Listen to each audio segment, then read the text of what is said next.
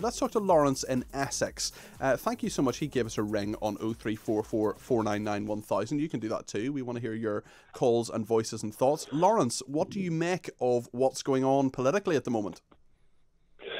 Well, I'm an ex-Margaret Thatcher supporter.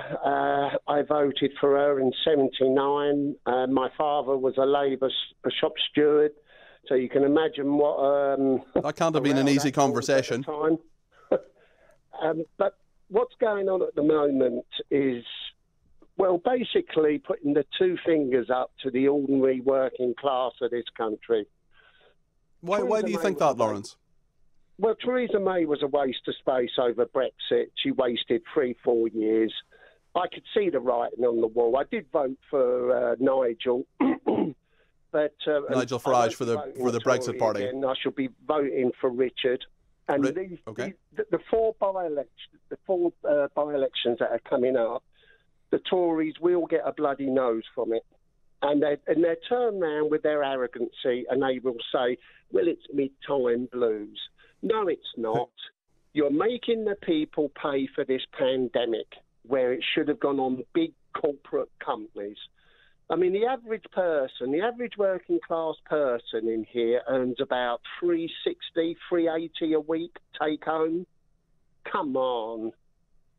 Yeah, it's a big ask for a lot of people, isn't it?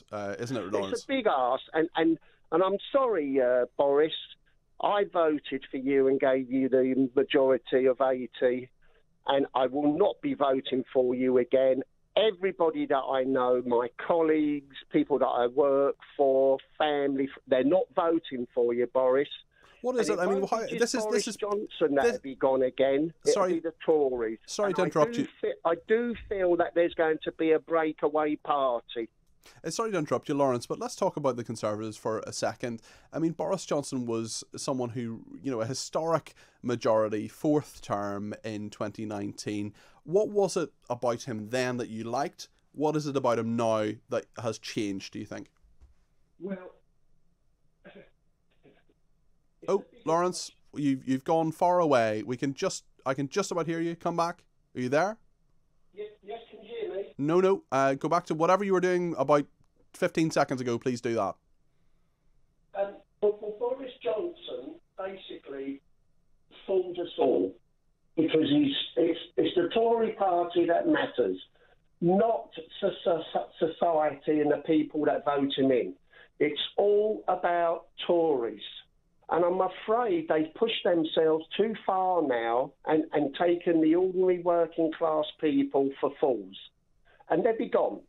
I can assure you they will be gone in the next election and you will have a coalition government with Richard, or the people will jump on the bandwagon and vote the Reform Party in. Okay, Lawrence in Essex, thank you very, very much indeed for your thoughts on that.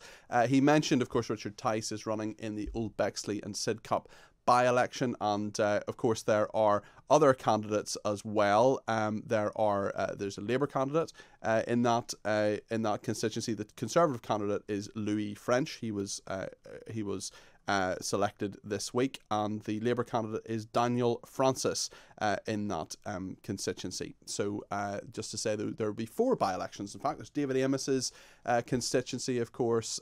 He was killed, someone stabbed him, and that was a horrific incident, and that is in Southend West. There's also going to be a by-election in Old Bexley and Sidcup, as we mentioned, after the death of James Brokenshire.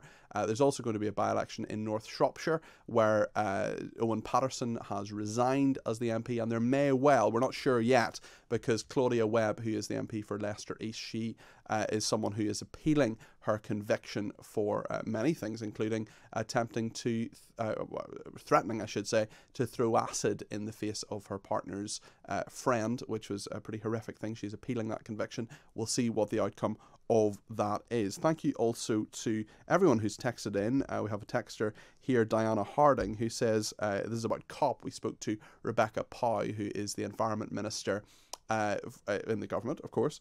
And Diana Harding has said the only good thing about COP26 and 24/7 rolling news is that the public sees the hypocrisy. No, Rebecca Pow, you're not bringing the public with you. Normal people aren't demonstrating. That was a reference Rebecca Pow made to the huge demonstrations that are on the streets of Glasgow today. Rebecca Pow said that proved that the public is with her and with her thoughts on the environment. And Dana, who's tweeting, has said that's not the case. Normal people aren't demonstrating. It's only a few like Extinction Rebellion and Insulate Britain who get mainstream media attention. Thank you so much to Diana. Really appreciate that.